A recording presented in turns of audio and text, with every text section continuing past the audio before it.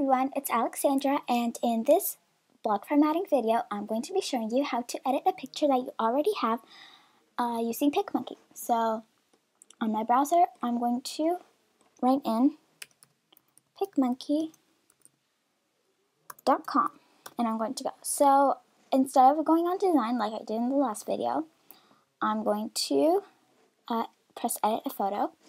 And if I go down here, I like the spring flowers. So I'm going to choose it, and then I get to this page. So I have my photo here with some lovely flowers. So now what I want to do is just add a little text to make it better. So I'm going to go into text.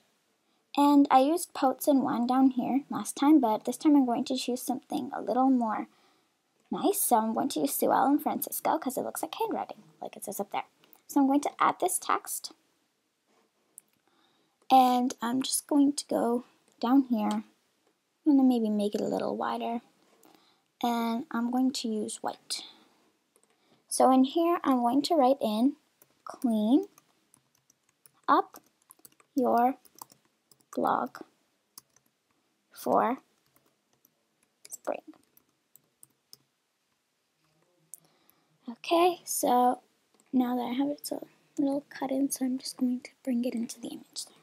Okay, so now it looks like this. So I'm going to use Sue Ellen Francisco again, add this text, and make it white. So here I'm going to type in blog, blogformatting.com, and I'm going to take this text box, just going to take this, overlay up. So I'm going to take this down here. So this is what my image will look like.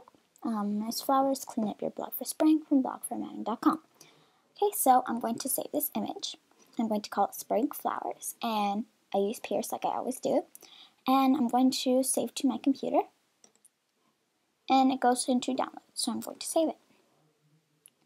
Yes, I want to replace this. Okay, so my masterpiece is saved.